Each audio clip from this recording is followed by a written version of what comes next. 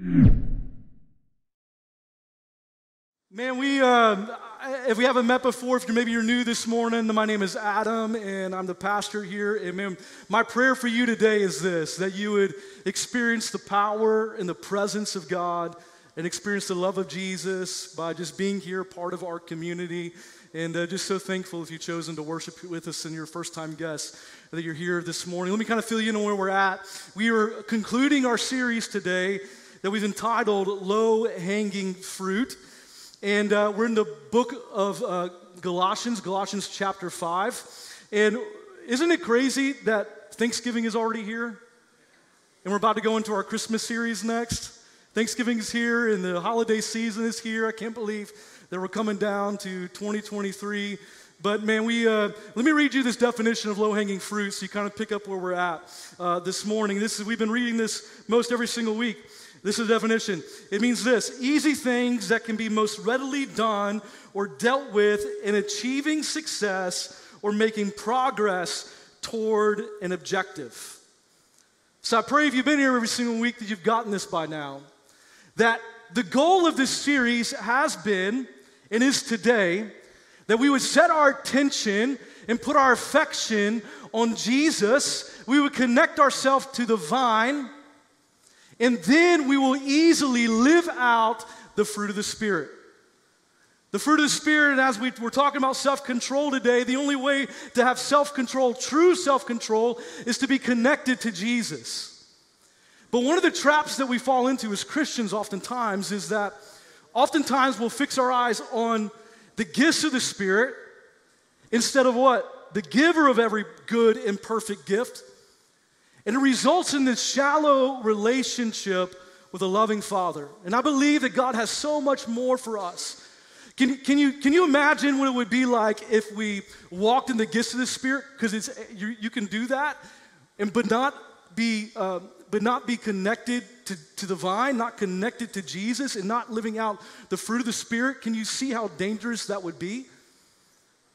If you're operating in this, wisdom is a gift, and gift of tongues is a gift, and prophecy is a gift, and you're operating these things without walking in love, joy, peace, patience, kindness, goodness, faithfulness, gentleness, and self-control.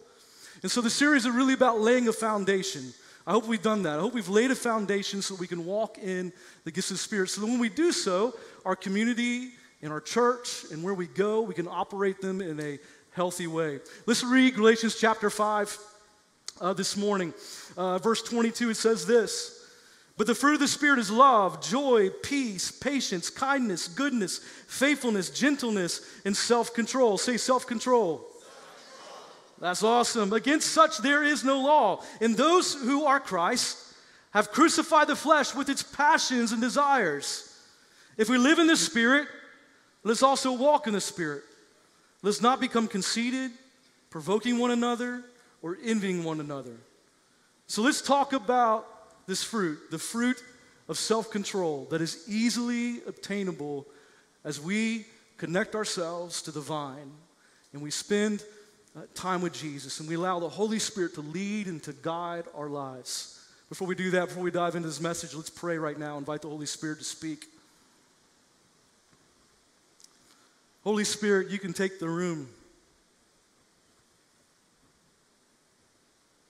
I pray that, God, that you would speak to every single person in this room. Lord, we literally do not want to move from this moment without you. Lord, I've said this in the beginning, but God, no one came here today to hear from me. But Holy Spirit, we all came here to hear from you. We have to hear your voice today. So Holy Spirit, we say this morning, God, speak to us, oh God, for your servants are listening. We need you so desperately, God. Lord, I pray that in our lives right now, God, that you would place a hunger and a desire for you, Jesus. God, take us to a place that is deeper, that is further than we've ever been before. God, we're not here to play church or to put a checkbox off in what we do, God, but we're here just for you, Jesus. So, God, we say to us to this morning, just breathe upon your word, make your Logos word rhema, God. We have to hear from you today. Lord, fill my mouth with your words and my thoughts, God. In Jesus' mighty name, everyone said, amen, amen, amen. In the 1960s, there was a study, a test by scientists, and they did what was called a marshmallow test. Sounds really scientific, doesn't it? And they gave kids a marshmallow and said, hey, if you can wait for 10 minutes before you eat this marshmallow, I'll give you another marshmallow. So they gave the marshmallow to a different select number of kids, and the kids that didn't eat the marshmallow got another marshmallow 10 minutes later. They followed these kids and found out that those kids who waited to eat the marshmallow and ate the marshmallow after 10 minutes, and they got another marshmallow, it was found that those kids were more successful than the kids that ate the marshmallow. Because what? They had self-control, delayed gratification. Now, my wife's out of town this week, so I decided to try this on my own kids. They're probably a little older than the most kids that they tested back in the 1960s. But both of my kids, they didn't eat the marshmallow. They waited. They were really excited about the marshmallow. I did this last night, and they waited. So I claim right now that my kids are going to be successful in life. Amen. Yes. Delayed gratification, self-control. Self-control. If you have it, things will go well with you. If you don't have it, you choose not to have self-control, you'll make unwise decisions that will lead to a difficult life. You know, I've never heard of a couple going into a marriage relationship about to get married, say, man, I cannot wait for the possibility of getting a divorce one day. I've never heard that before. Have you? Absolutely not. No one thinks it's going to be them one day. But yet, 50% of marriages end in divorce. And what's even staggering is this, that 50% of Christian marriages end in divorce. Like, the statistic doesn't even change. But watch this. When I was looking at the stats, I found out this, that if you were to wait until marriage to have sex, the percentage of it goes down to only 11%. In that relationship, if you wait until marriage, the stat goes down to only 11%, from 50% to 11%. Staggering. Why? Because they're able to have self-control in that area, and that self-control then goes back to self-control in their relationship with their spouse. Because what do we know? Love is a choice, isn't it? Love is a decision that you make to love your spouse despite difficulty, despite things that are going on, and you together are choosing to love one another, and love is a choice, and you have self-control not to do things that will make your spouse terribly mad, right? You have self-control. This is what the National Marriage Project says about this. Marriages are held together by a strong ethic commitment. Cohabiting relationships, by their very nature, tend to undermine this ethic. The relationships of non-married persons differs from married couples in their levels of commitment and autonomy. Once this low commitment, high autonomy pattern of relating becomes learned, it becomes hard to unlearn. Matter of fact, I found out this, that cohabiting women, they are 2 times more likely to be physically abused and 3 times more likely to suffer from depression. Many will think that not having self-control in this area, it's not a big deal, it's not that big of a thing if I just fall into my desires and what I want. But really? Is it really? Because what will happen down the road is going to cause some problems and some friction. I mean, the stats point it out, right? We have statistics right there. And what happens is not even just affecting you, but it's affecting your kids or your future kids. It's affecting even your legacy and their kid, your kids' kids, and their kids' kids, right? What does Romans say? The wages of sin is death. But the gift of God is eternal life in Christ Jesus our Lord. The wages of sin is death. And I'm not here to beat you up this morning, Because at any point, man, you can just choose, I'm going to just follow Jesus from this point forward. I'm going to do what the Word of God says to do. Because how many of you know that God's way is absolutely the best way? And so if you messed up, don't beat yourself up about it. Just say, Lord, I'm just going to follow you from this day forward. And if it's difficult and it's hard to do, and there's a lot of other things that go into this decision, maybe it's even financial or something else, man, come talk to us afterwards, and we'd love to help you out in that situation. We're not here to judge you. I'm not here to cast a judgment towards you or condemnation whatsoever. I'm just here to tell you because I want your relationships to be healthy. But more importantly, I want your relationship with God to be healthy. Amen? Yeah. I want to give you the definition of self-control. Self-control is this. It's a combination of two Greek words. In kratos. In means what? In. Kratos means strength, power, might, or dominion. A person within kratos is a person who has strength within. The question we must ask ourselves is, who rules our lives? Who's in control of our life? Because if the Holy Spirit doesn't rule, then what? The flesh rules. Self-control is one of the greatest abilities the Holy Spirit gives us. This fruit develops in our lives as we stay close to Jesus and mature and walk with Him. All of us have self-control in one area of our life, but then maybe lack in another area of our life, right? And the sinful nature is listed out here in Galatians chapter 5. Here's the sinful nature listed out in Galatians chapter 5. Now the works of the flesh are evident, which are adultery, fornication, uncleanness, lewdness, idolatry, sorcery, hatred, contentions, jealousies, outbursts of wrath, selfish ambitions, dissensions, heresies, envy, murders, drunkenness, revelries, and the like. Now, some of these, you might be saying, man, those are pretty extreme, right? Adam, you don't have to worry about me murdering someone. You don't have to worry about me committing adultery. But listen what Jesus says, because he takes things even a step further. Matthew 5:28. But I say to you that whoever looks at a woman to lust for her has already committed adultery with her in his heart. Church, we are in a battle. Galatians talks about this. We're in a battle against the flesh and we're in a battle against the Spirit. And the only way to control it is to listen to the Spirit. My prayer for you is this, that you would be able to hear the whispers of the Holy Spirit in your life instead of the shouts of the enemy and the shouts of culture that you need to do it this way. You'll be able to distinguish between the two and have self-control and to hear the Holy Spirit. And as you begin to hear the Holy Spirit, you will then be able to walk in the fruit of the Spirit: love, joy, peace, patience, kindness, goodness, faithfulness, gentleness, and self-control.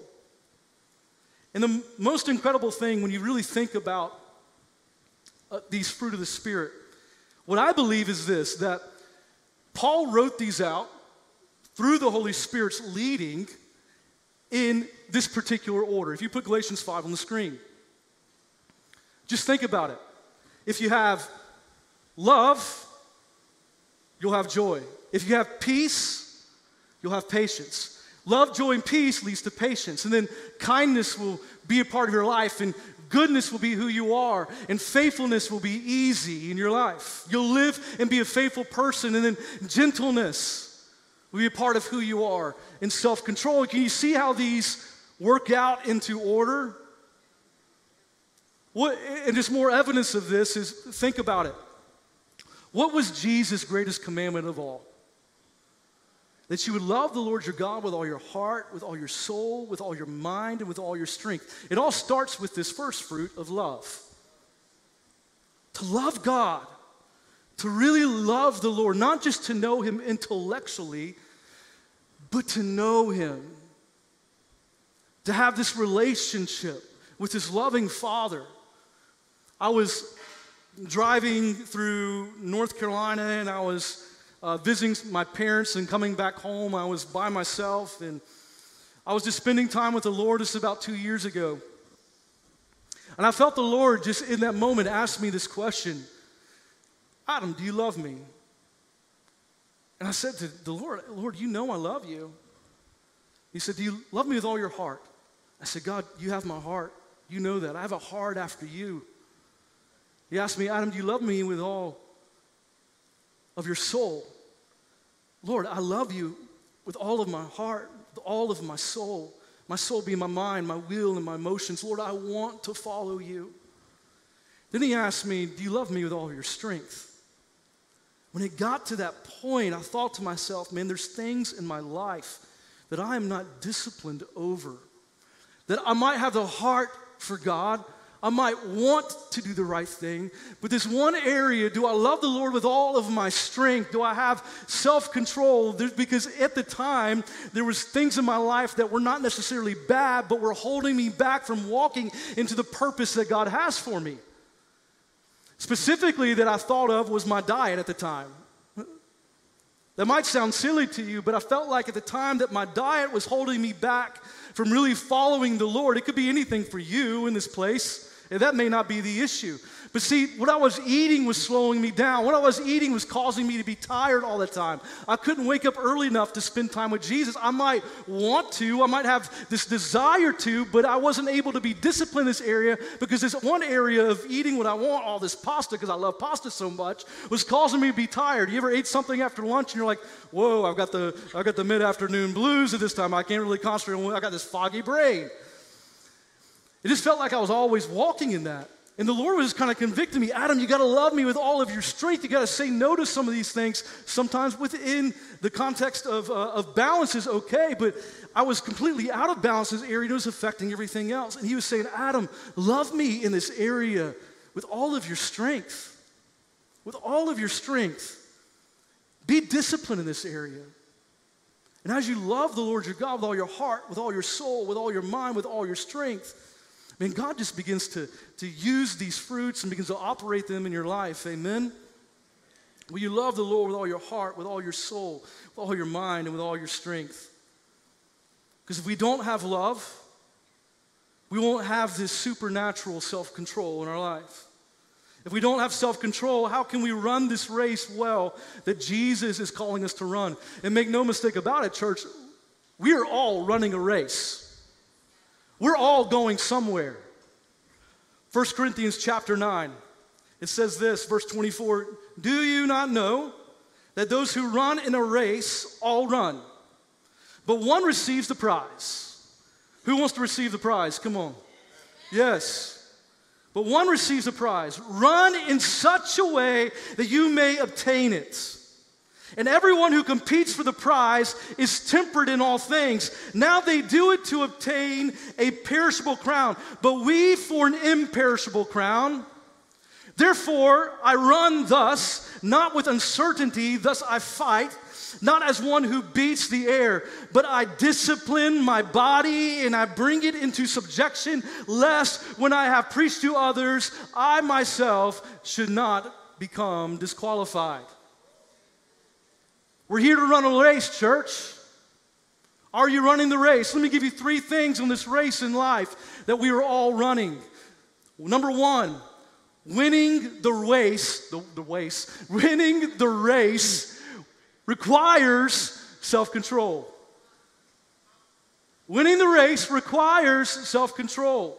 1 Corinthians 9:27, we just read this. Let me read it again. But I discipline my body, and I bring it into subjection, lest when I have preached to others, I myself should become disqualified.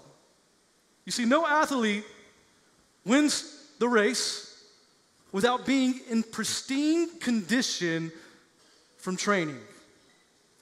And the wonderful thing about Christ is that because of God's grace, all believers can be in good condition. Philippians 4:13. Many of you are familiar with this. I can do what? Everything or all things through him that gives me strength. Where we may have been out of control before we came to Christ, we now can have self-control because he will give us the ability. Self-control and discipline is critical in this race, church, that we are running. Our generation, it suffers from a lack of self-control. And we constantly need to discipline our bodies by avoiding things that would be harmful to them. We must discipline our thinking by being cautious about what we read, what we watch, what we look at on social media. We must have the self-control to feed our minds with truth, to feed our minds with purity. How do we do this? By developing habits of studying the Word, of fasting, of meditation, of prayer. We not only want to get in shape, but we want to win this battle against the enemy. Because, listen, there is a battle, and he is trying to destroy you. There is a battle, and he is trying to destroy you. You know, let me be honest with you this morning. I've been so angry with the enemy recently. I'm just going to be vulnerable. I feel like since I've walked into this role back in June, that the attacks of the enemy have just been onslaught. It's one thing after another, and I knew it was going to be difficult, but I didn't know how difficult it was really going to be. It's just like one attack after the other, one gut punch after the other. But here's the thing. I've come before the Lord and I've said, Lord, I know that you've got this. Greater is he that's within me than he that's in the world. And you might have come to a place in your own life personally, and you might have thought, man, there is too much in my life. There's too much going on, and the enemy feels like he's attacking one after the other, after the other, after the other, and he's giving you a gut punch, and he's telling you things that are not true. And he's telling you lies of the enemy. And what I'm here to tell you this morning, just like me, and I'm telling the enemy this, is I'm here to stand. I'm still standing, enemy. It doesn't matter what you say. It doesn't matter what you do. I know my God is in control, and every fiery dart of the enemy, it will not prevail because God is in control. He is working. He is moving. And listen, he cannot have control. It is only us giving it up to him. But I'm here to tell you this morning, we are not allowing him in. We are here to stand and stand firm and know that God has called us for such a time as this to take this region for Jesus, to see the outpouring presence of God and be a host of his presence in a place, in a people that need Jesus so desperately. We will not back down, but we will stand and stand firm. And this is what I know, that one of the most underutilized weapons that God has given us, we don't like it very much. It's prayer and it's fasting. It's prayer and it's fasting. You might be saying, Adam, why are you talking about fasting right before Thanksgiving? I'm about to stuff my belly with some stuffing and dressing. Stuffing or dressing? I think it's dressing, y'all. I don't know about y'all. Do y'all think it's dressing or stuffing? We have this debate in staff meetings sometimes. I'm like, guys, it's dressing. I don't care what you say. Like it's no. But one of the biggest enemies, one of the biggest weapons that we have is fasting. You know, Jesus, he fasted for 40 days. Moses and Elijah, they fasted for 40 days. Daniel fasted for 21. Paul fasted for 14, 7, and 4 days. Throughout the New Testament, the Acts church, they went in different periods and times of fasting. Jesus says, when you pray, when you fast, meaning it should be an ongoing thing in rhythm in our lives of prayer and fasting. And what I believe that the Lord is calling us into, I want to go ahead and tell you about it now so you can anticipate it after the holiday season, is this. I believe that the Lord is calling us to 21 days of prayer and fasting next year, starting January the 9th. And I believe there's going to be so much breakthrough in our lives personally, in the life of this church. Amen? That as we begin to bring our bodies under self-control, there's all kinds of different types of fast, and we'll talk about that as we get to it. If we bring our bodies underneath self-control, then we're gonna conquer when the enemy comes against us, because it is one of the greatest tools. But this is also what I believe that the Lord wants to do. I want to go and tell you about this, is Wednesday nights next year, we're going to be having a prayer service every single Wednesday night. Every single Wednesday night, we're going to be having a prayer service. Jesus says that my house will be called a house of prayer. It will be called a house of prayer. And what I feel like the Lord is given, He gave me this word, and it's been confirmed in so many different areas. It's just crazy. It blows my mind. He's given me this kind of vision for next year. We're going to be talking about this, as what this means in the coming weeks next year. But He's given me the word multiplication, supernatural multiplication. How's it going to happen? It's going to happen through prayer, y'all. It's going to happen as we literally make this church a house of prayer. Some people think prayer, man, what a boring thing. I believe the most on fire service is going to be our Wednesday night prayer service, y'all. That's what we're going towards. That's what the Lord is calling us into. So I pray that you are anticipating that. You're ready to go. You're ready to move. How many believe this for breakthrough next year through fasting and prayer? Come on. Yeah. Fasting is one of the best ways to bring our bodies under self-control. Number 2 this morning, we need to know where we are going. In this race that we're running, we need to know where we're going. Where are we going? What's the goal? John 17, verse 3, now this is eternal life, that they know you, the only true God, in Jesus Christ, whom you have sent. Where are we going? What is the goal? It's to know God. That's it. It's to know God. That's why our vision is what it is, to build a community of people, is life around the presence of God. Because when we really abide in His presence and we really are spending time with Him, we're going to know Him. Not just know about Him intellectually, I say that a lot, but to really know and have a relationship with this loving Father. Have you ever met someone before who doesn't know where they're going? And I'm not talking about a change of careers. I'm talking about those who may have prayed the prayer, but then they have not made a commitment to serve Jesus and be obedient to His commands. They may attend church sometimes and periodically read the Word, but they haven't decided to die to themselves and to fully live for God.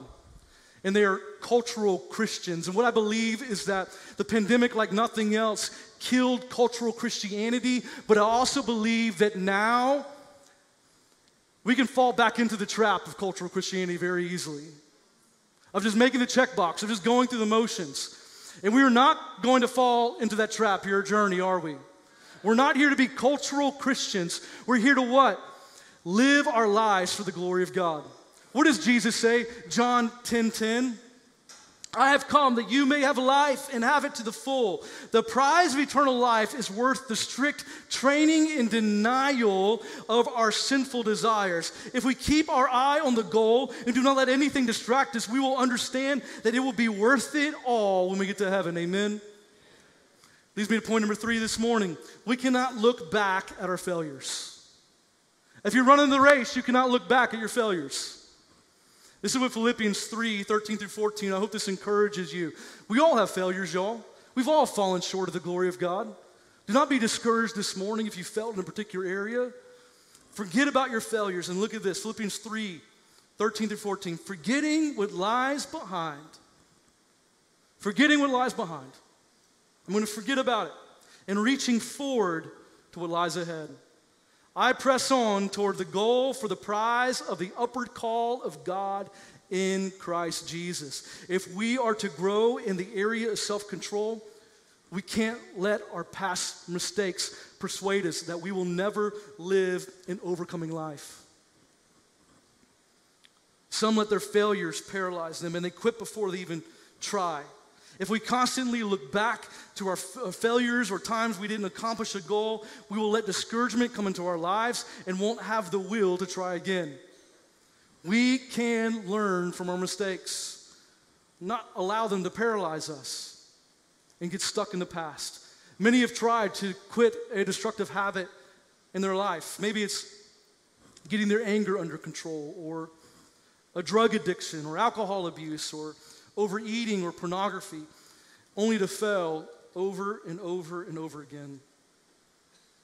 But as Christians, we have an advantage. We can pray, seek God's forgiveness for sinful behavior, and ask Him for ways to overcome these habits. We can forget our past and go after the goal to really know the Father, to really know Jesus. Paul writes, Galatians 5:16, live by the Spirit, and you will not gratify the desires of the sinful nature.